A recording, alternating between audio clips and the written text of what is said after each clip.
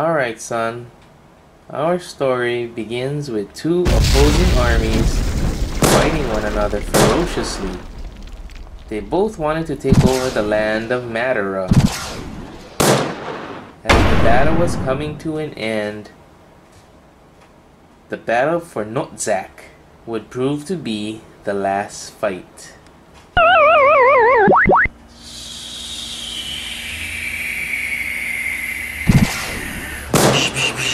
Take him down! Get the helicopter up here!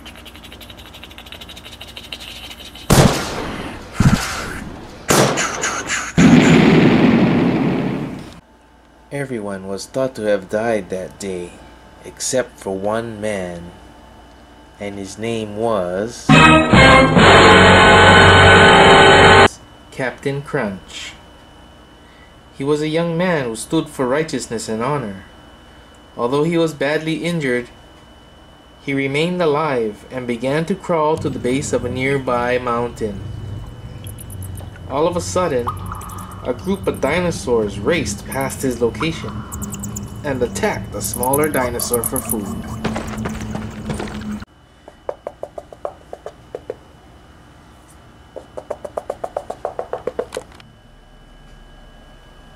The dinosaurs were hungry and just feasted on that little dinosaur. Captain Crunch was spotted by one of the dinosaurs.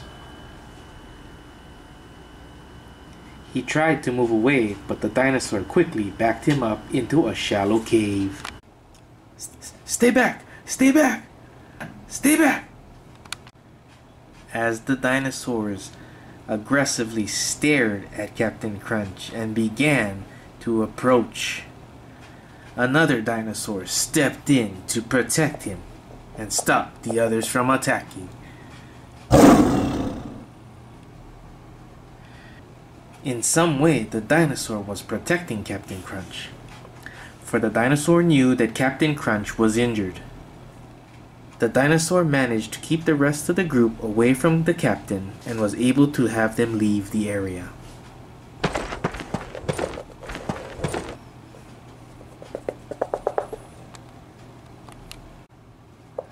The dinosaur that protected him grabbed some food and dropped it off for the captain to eat, and then left. The captain was shocked and amazed.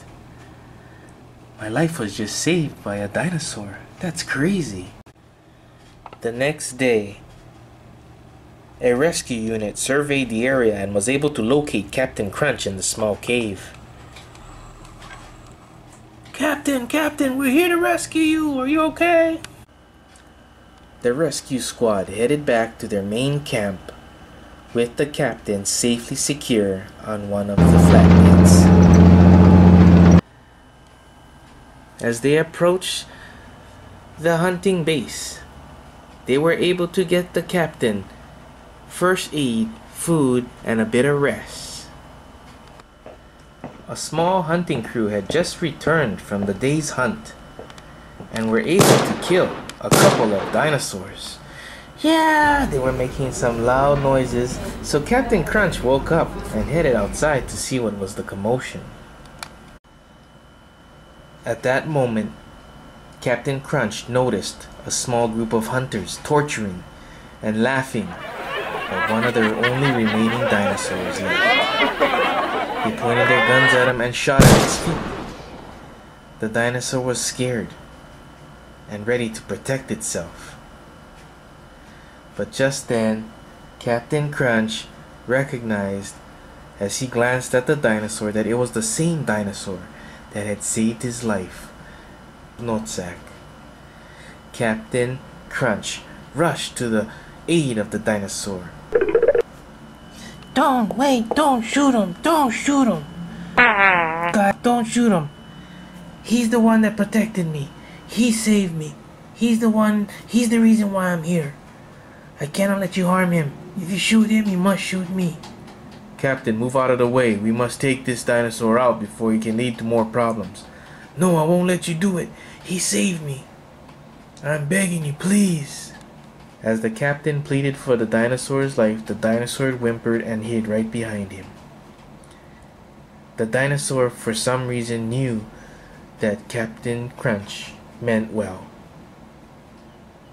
Alright boys, Captain's in the way. We're not gonna kill this dinosaur. Let's pack everything up.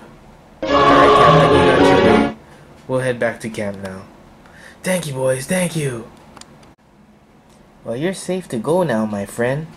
I remember you. You're the one that saved me after that battle when all my friends passed away. So I wanted to thank you. I never had the chance. I hope you can be happy. I know you lost your family, but I hope that you can be happy.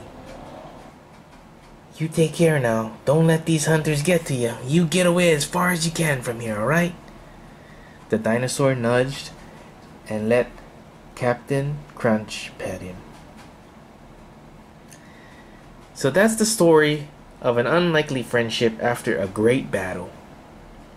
The captain got a friend for life and visits the dinosaur at that desert, Nutsack Desert, every chance he has.